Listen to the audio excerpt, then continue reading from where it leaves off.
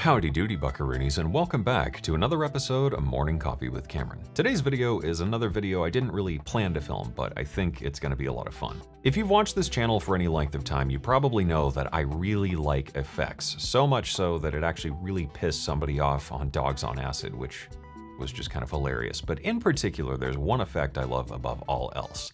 I really like reverb. When I say I really love reverb, what I mean is I download virtually every reverb plugin I can conceivably get my hands on, try it out, listen to it, and try and understand the inner workings of what makes a good reverb algorithm. I am just obsessed with the sound of a good reverb, and it's just one of my favorite things to hear. I don't really know why, it's just super awesome. Over the last couple days, I've been researching and experimenting with a few things to make a better reverb algorithm, and today I figured, why not make a video to teach you how to build your own basic reverb? By the end of this video here today, you're going to be able to make your own basic reverb algorithm and experiment with it from there, which should be a whole lot of fun.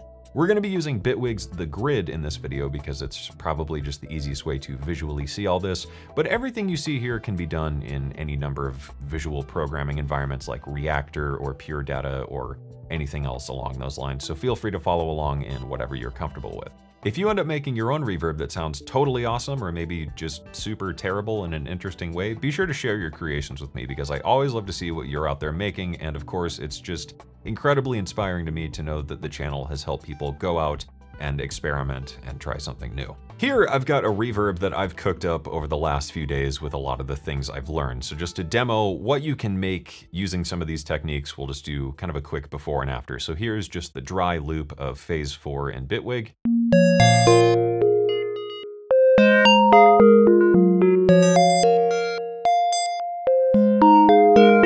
Now let's start bringing that reverb in.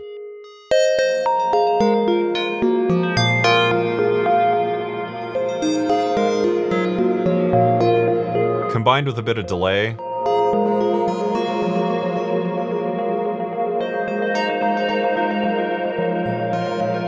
I think that sounds pretty awesome.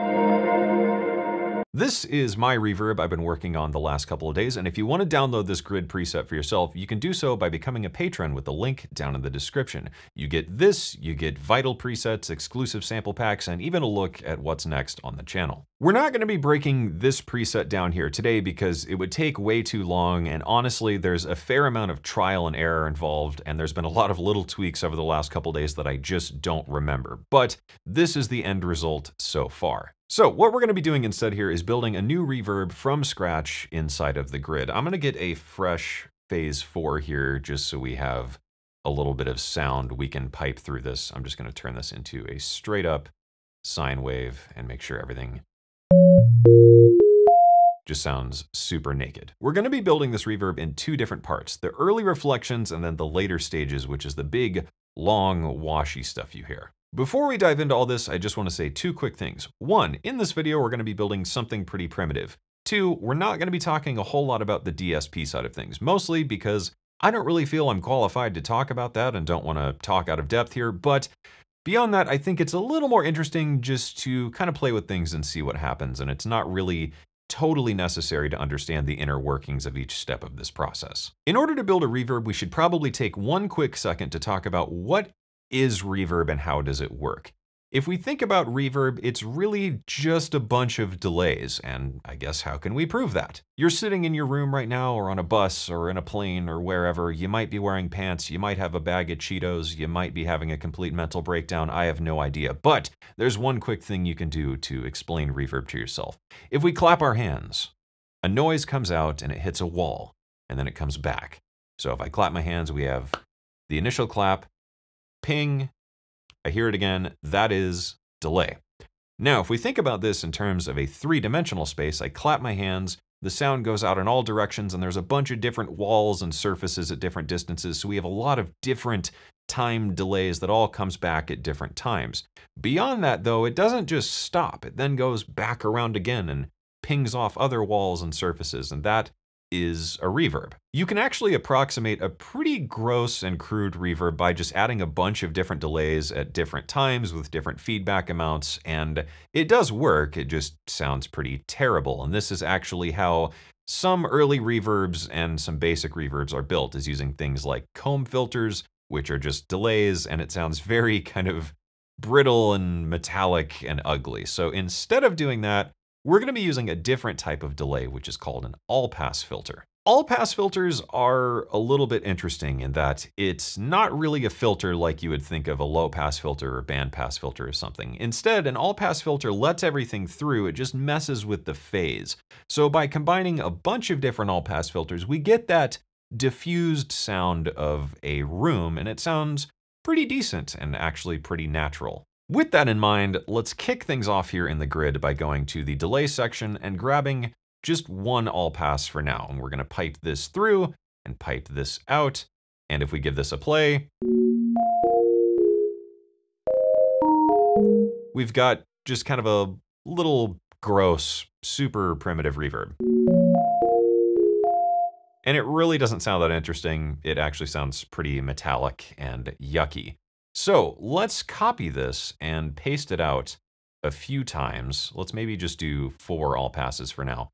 Now what we can do is start putting these things together in different ways. So I'm going to pipe this into this lower one, and then let's just cross them over here, something like that. Then let's go in here and grab a mixer module, and we can start feeding this out. So this is going to go here, and this one's going to go down here, and this one's going to go here. And now what we'll do is just change the delay times of this.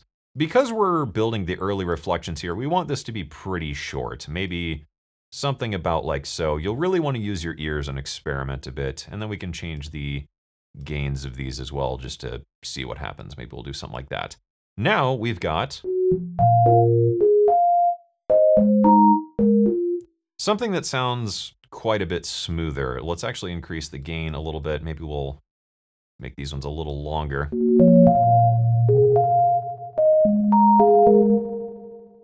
And now we've got a pretty simple reverb. This is just the early start of everything. And as we add more all-pass filters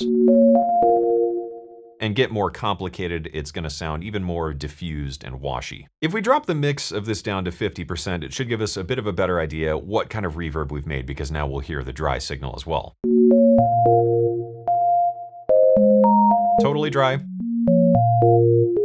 totally wet, and in parallel.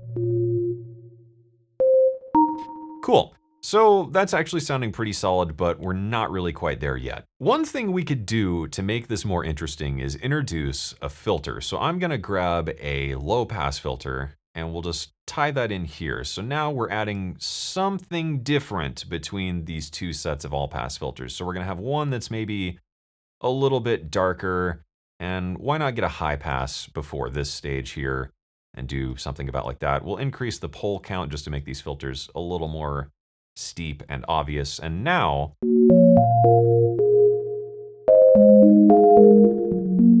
if we pan this out especially,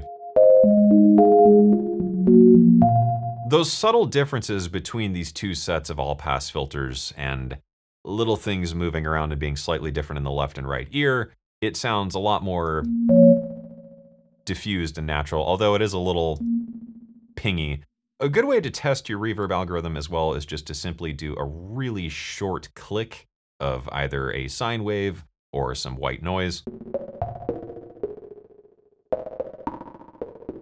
So here, we're still pretty pingy and gross, but we can start to build on this and make it a bit more interesting. To expand on this idea, I'm gonna add another row of all passes down here, and let's feed the output of this all pass into here, and then we'll start feeding all of this out. Now, we've got another set of all passes going on. It's gonna sound even more diffused and washy. We'll make some subtle changes to these as well, and then let's grab maybe a low pass between these two, do something about like that. Let's make these ones a little bit longer on this bottom row just to get a more diffused reverby type sound.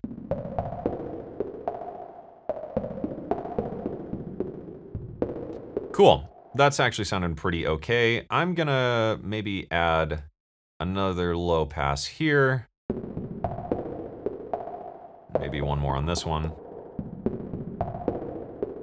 And that way things don't sound so clicky and metallic. So now we've built our basic early reflections.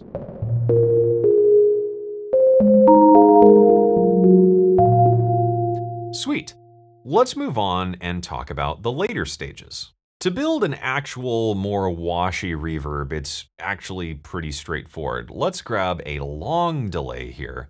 And now what we're gonna do is feed the output of this mixer into this, and then we can feed this into another mixer. So let's grab another mix module here.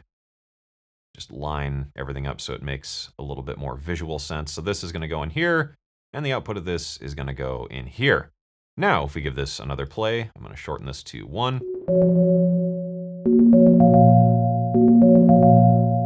It's definitely starting to get a little bit more interesting, but we can go even further by going back to the delay section here and grabbing maybe just 2 more all-pass filters. Instead of feeding directly into this long delay, let's pass this out into an all-pass, into another all-pass, and then back into this delay. Let's set these to be relatively long, increase the levels of stuff here, and now we've got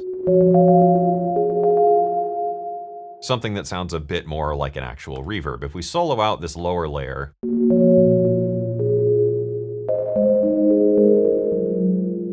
now we've got something that's really starting to get cooking here. To start spicing things up and making it a little bit more interesting, let's go back and grab another mixer here, and we can start playing with feedback stuff a little bit more. So let's grab the outputs of a few things and start routing them back through things and back into itself here in the grid. Right now, we have the output of the early reflections feeding through here and then going through this long delay with a couple of all passes in between. So what we could do as well is maybe start mixing in a different output. Let's grab the output of this all pass and bring it in through the mixer down here. And now we've got something a little more interesting. Why not add something like a single delay here and just offset this by, I don't know, 40, 50 milliseconds.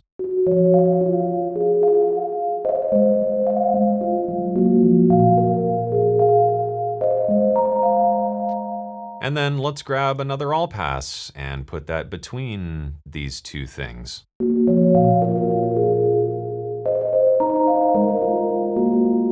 Now let's start filtering that a little bit. Let's maybe just grab a low pass and put it here, and then another low pass and put it over here. And now we've got a bit more of a clean, long section here. If we blend this in parallel, we can hear this a bit more in context with the original signal.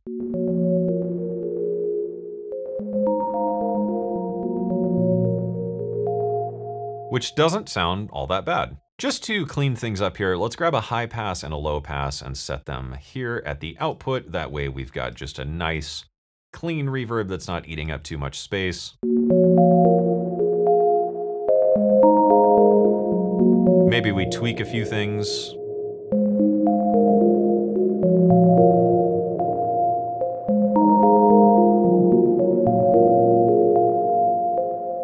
Maybe not, that's starting to sound pretty gross and weird, so we'll kind of undo ourselves a little bit here and make this a bit more short. And ta-da, we have put together a super basic reverb algorithm. This is certainly not the best reverb algorithm in the world. I think making a reverb is easy. Making a good reverb is exceptionally hard, and that is what separates all of the reverbs on the market. It's not really the fact that it is a reverb. What you're paying for is the algorithm, and the only person who knows how to crack the code of the algorithm is simply the person who made the reverb, which is why reverb algorithms are pretty closely guarded secrets, and everyone's got their little twists and tricks to make their own reverb. It is worth noting at this point as well that there is more than one way to skin a horse, and there are a lot of different ways to build a reverb and a lot of different ways to modify a reverb. There's a ton of information available online, and there's even some resources from the founder of Valhalla DSP talking about what makes a good reverb and some tricks and ideas you can try. And if you're interested in this, I highly recommend reading it. It's really, really cool stuff. One final thing before you go on your adventure here that is worth talking about is adding modulation to the reverb, and that's really where things start to sound a lot better. This is pretty good. And it sounds pretty all right, but it's very static. So introducing modulation is where things are gonna start to sound a bit more natural and a little bit more smooth. Up in the random tab of the grid here, let's grab a sample and hold LFO. Why not make it 2, because we're feeling crazy today. I'm gonna slide this top thing over to the right. That way we've got a sample and glide waveform that's very, very subtle. I'm gonna increase this to be really, really slow. And now we'll add some insanely subtle modulation to things like the all-pass filters, the delays, maybe even the filters themselves, but typically I don't like the sound of that. Then we'll use the second one here to do the same to everything on the top.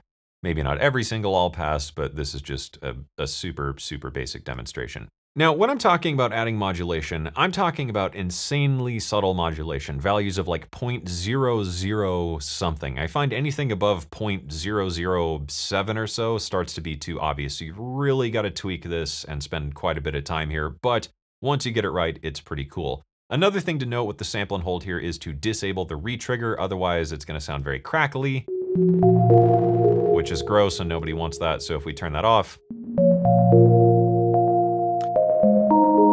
we've got a nice, smooth, subtly modulated reverb. If we go through here and start increasing the gain of things and maybe, you know, add a little bit of modulation to this long delay as well, just so that sounds a bit more interesting, we should have a pretty okay reverb algorithm, but we're a long way from totally done. I'm just gonna increase some of these a bit more.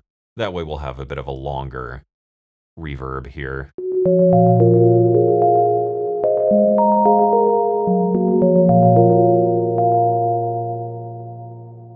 I'm actually just now realizing I didn't end up doing any feedback here because I was trying to talk and explain this at the same time. So in order to do some feedback here, what we could do is maybe bring in one more filter. Let's grab a low pass here. I'm gonna feed the output of this long delay into this low pass. This low pass is gonna go into this all pass. And now we've got some basic feedback. If we wanna feed this into this as well, let's grab a mixer module. So I'm gonna put the low pass into the lower output here. Let's grab, I believe it was this output here, feed the mixer output into this. And now we can control the feedback with this. Let's bring that up.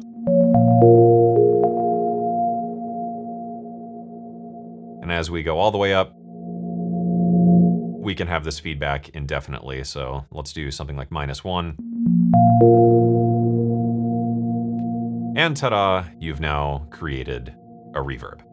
Expanding on this idea isn't really all that hard. I think the first thing I would recommend is adding more long tap stages. Here in My Reverb, I only added 3, but you could do as many as you want. Just keep in mind, the more you add, the more intensive this is gonna be to run. I've also set up 2 different early reflection stages just to make things a bit more interesting. One that's very short, one that's a bit more medium, if you could call it that. And then I've passed things through in a lot of different ways by experimenting with connections, as well as just kind of logically thinking through what would be an interesting point to loop things back into. As well, adding in something like the modulated delay is a good idea to add a chorus effect into the reverb, and inserting these chorus type things at different points, as well as experimenting with things like comb filters or whatnot, can really help up your reverb game to make something that's a bit more interesting and pleasing to listen to. And it's actually as simple as that to design your own reverb algorithm inside of the grid in Bitwig. I think this is one of those things that just shows why Bitwig is so cool and so interesting and so much fun to experiment with, and I think such a powerful tool for sound design and audio processing and people who maybe just want to experiment a bit and see what they can do. So hopefully this is a fun bit of homework for you to go out and make something with. And of course, as I mentioned, if you make something really awesome or something really terrible but interesting, be sure to share it with me because I always love to hear what you're out there creating. Thank you for watching the video. I hope you enjoyed it. I hope you learned something. And as always, I hope this inspires you to get out there and make something awesome.